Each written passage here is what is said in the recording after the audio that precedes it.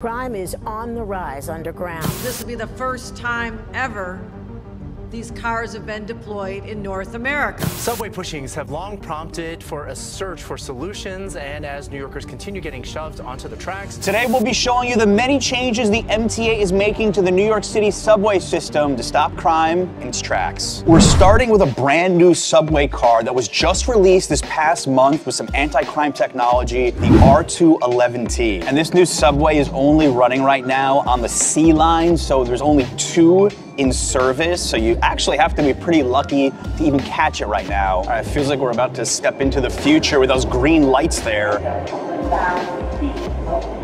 I mean, the first thing I notice is just how much wider the door is. We're talking about from like a safety perspective. If you're coming in with a wheelchair or a stroller, much safer. Love those doors. Now, the biggest change here, and this is the only train in North America quite like this, is the accordion dividers every 65 feet. And obviously the open gangway, this is the big difference maker. You could walk the entire length of this train legally. Now, one crime this is attempting to prevent is subway surfing, because you can't access the roof of the train from here anymore. You can't stand outside and just ride. You're enclosed.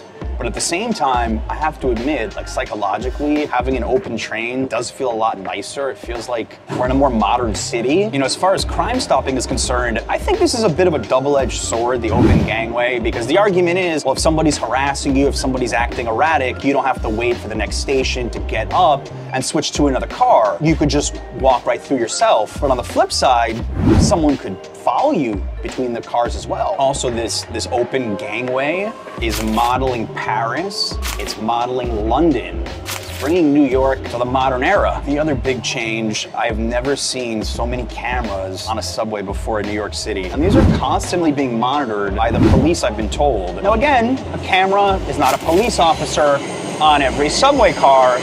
Still, the argument goes having cameras is going to prevent some crime if people know that they're being filmed. I love it. I've never seen it where it tells you the stop clearly and what door you're going to be exiting from.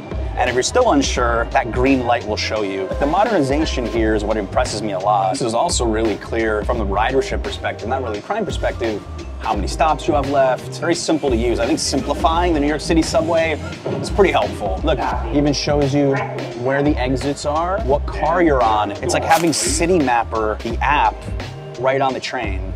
Every single ad on this train is completely digital, which I've also never seen before. Also, like the bright new colors of these seats here. I suppose the argument could be made if you're, I don't know, if you're feeling better during your commute, you got more space, you're less likely to lash out. This is definitely an improvement, I have to say. As someone that rides the subway a lot, this is really, really cool. It's definitely cleaner, it's definitely brighter, and in general, I liked it better than your average C train. As far as the crime stopping, cameras are useful, and I know during the mass shooting a few years ago in Sunset Park, a lot of the cameras malfunction in the stations, and if they had cameras in every single subway car, it would have been very helpful for the investigation. Not all New Yorkers, though, are so optimistic about this new train. Damn, now we can't even escape from the smells or smoking in the cart. Incredible, shaking my head. God forbid there is a fire on board the train for any reason. How would you contain it to one area of this train? Easier for criminals to just walk through each car to look for victims. Not a good idea. Let's see how long it will take subway riders to start complaining. The separated cars are more like a protected hub from smells, weirdos, and other unpleasantries. Now you won't be able to get away from them. This is your standard C train. It's old, I don't see any cameras. The only way you're getting anybody's attention is by ringing the intercom to talk to the conductor or sitting in the conductor's car. But yeah, adding the cameras is nice, and of course, you have to move between the cars the old-fashioned way, which you're not supposed to with those sliding doors. I think the truth is that unless you had police on every single subway car, it would be pretty much impossible to completely stop all forms of subway crime. You are staring at the pilot program in the New York City subway right now, these yellow safety barriers. They're gonna be put into 4 different subway stations, Clark Street, which we're at, 191st Street in Washington Heights, and then also at West 8th New York Aquarium, and the 4th spot is to be determined. Now, one of the main things this is trying to prevent are people trespassing onto the tracks, because subway surfing has become a real problem in New York City. The other thing would be subway shovings, which was a really big point of focus last year. Haven't heard as much about it in 2024, thankfully. Now, the way that these barriers have been set up does allow for the subways to pass by, for the doors to open, and for there to be no obstruction. Now, the obvious glaring deficiency here is that, yeah, this would protect you from being shoved if you weren't paying attention. If you're standing here,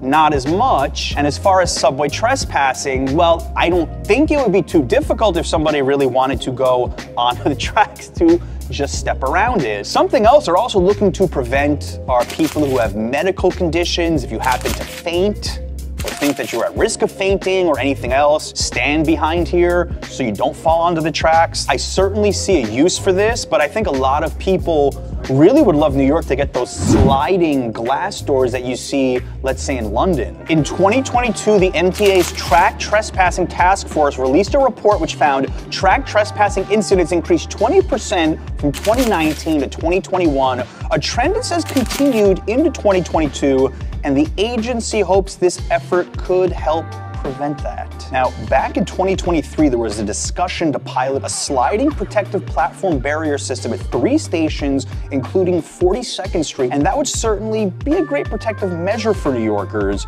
But a 2020 study by the MTA found that platform doors could be installed at just 128 of the subway system's 472 stations, and even then, the transit agency's estimated cost, $7 billion. Some other ideas that they had: hip height safety barriers installed at 3 stations in the middle of the platform, which I believe is what we're looking at here. A pilot program using front-facing cameras and infrared sensors on trains to detect intrusions, stopping or slowing trains in response. Testing the use of video analytics technology to enhance existing camera installations, using AI to monitor live footage to detect dangerous behaviors that could lead to track intrusions. Installing track intrusion detection systems at 5 stations, or installing blue lights at 3 subway stations, which the MTA says has a calming effect and can even reduce suicides. This is an extremely old subway system, and making the kind of modern changes that you see all over the world, well, it's just gonna cost a lot of money. It's as simple as that. The most common subway crime in the system, thankfully, is not assaults. It's fare evasion, and it has gotten absolutely out of control in the city. We just did an entire video dedicated to the changes that the city is attempting to make to curb fare evasion. Transit officials estimate riders skipping the fare cost the agency $285 million back in 2022. And we showed you how they were experimenting at JFK Sutton Boulevard with the new sliding gates, but many of you were not impressed as we saw a lot of piggybacking going on. But there's another area that fare evasion is rampant, and that involves emergency exit gates, like this one right here. In fact, it is the most common way that people were evading fares according to the MTA's fare evasion report. Now, one thing the city has been trying to do about that is hiring unarmed security to just stand in front of the emergency exits so people won't feel so brazen to do so, but they're going to be experimenting with another tactic. The MTA taking new steps to crack down on what they are calling the superhighway of fare evasion. There's a pilot program being installed at 138th Street at the 6th, the Flushing Ave JMZ lines,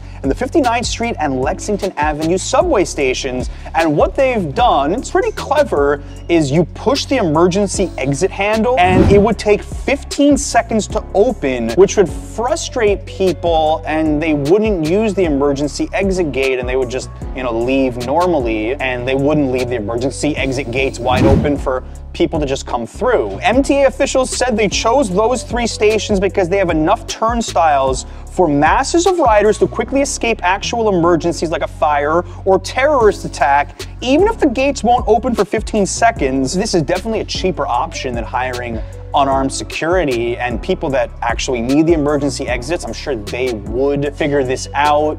Give the city credit for trying new things, but it's gonna be tough to stop fare evasion in its tracks. Fare evasion is definitely still rampant. We saw multiple people even doing it here in the last few minutes. Now that you know about the changes to the New York subway system, in this video, we share what's coming to the city in 2024. A lot of cool stuff. Watch this next.